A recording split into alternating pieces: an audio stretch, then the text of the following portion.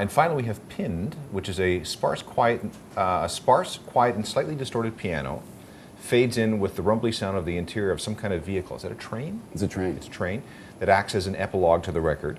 And the piano and the singing disappears at about the 3-minute mark, dissolving into what sounds like a muted and hard-to-make-out conversation between 2 or 3 people. Ford stall fades away. Yeah. Who's talking there, and what's the conversation? My sales were up. My sales were up. English guy behind me on his cell phone. French guy in front of me. So there is French in there. I thought I heard French, but I couldn't figure it out. My sales were up. Anyway, there's no reaction, I know. It's, but my daughter played the piano thing, and I had my garage band going. I said, can you play this again? And she did. And I just liked it. It had a nice little melody. Mm-hmm. And then I was coming home from Johnny Fay's dad's funeral. John Fay Sr., great giant of a man in Kingston, heart surgeon, specializing in children. Giant to our family. He died.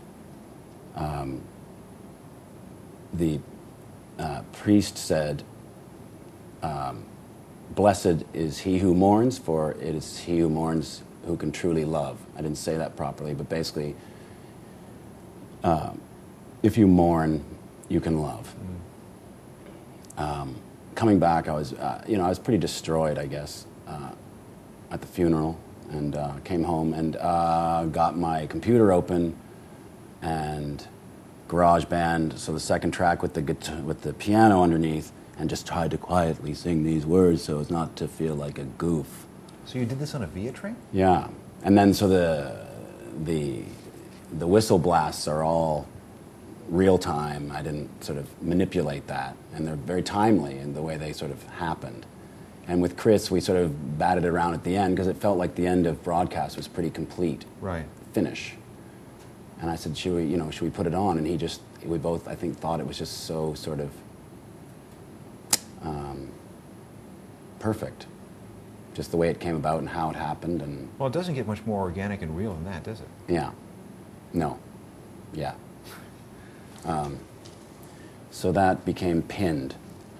And that notion of a trailing sash, which the First Nations people of America or anywhere used to wear.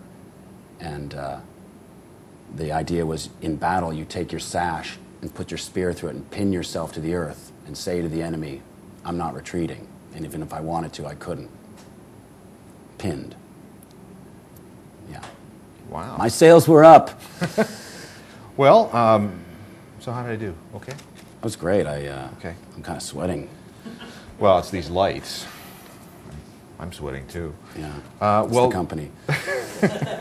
Well, it's a fine record, and it's one of those things that grow on you because of the subtleties that are involved. I mean, there, Apocalypse Now, air ambulance.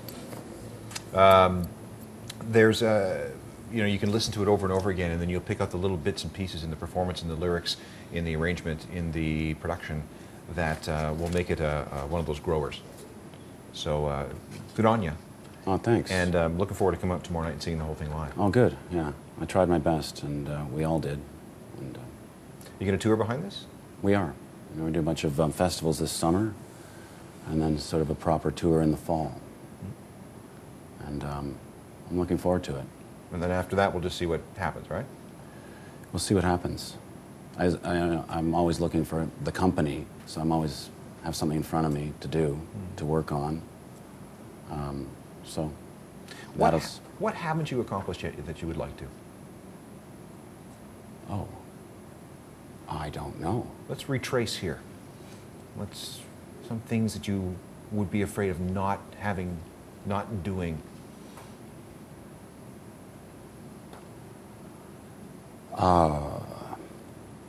I haven't thought about that, Alan. I mean, things come to you, things are presented to you, opportunities present themselves. I'm always writing every day in terms of the work. I mean, yeah, I write every day, I work at it, I enjoy the company. making a record, of making things. I like challenges that present themselves. But all of that is really nothing compared to, you know, what I would like to accomplish as, say, a father. Well, not say a father, as a father or a husband. I want to express my best feelings perfectly. Given time and space, that's what I try and do. Right. And in order to do that, I guess it's pretty much all about living in the moment.